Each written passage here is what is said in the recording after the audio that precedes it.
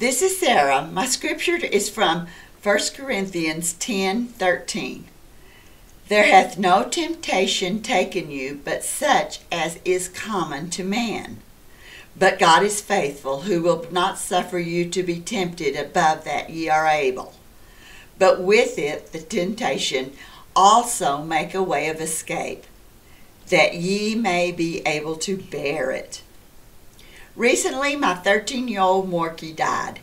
Having had her since she was a young puppy, there was a strong attachment between us. A couple of days before she died, I knew she didn't have long to live. One of those days, God directed me to this particular scripture.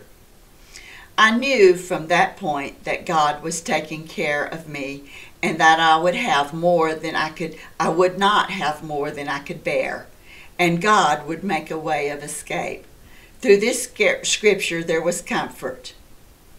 As you go through life's difficulties, remember, God will not let you go through a situation that you cannot bear.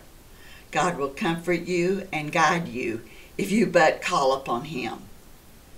Izzy, my little Morkie, died peacefully, and I have lots of great memories because of her.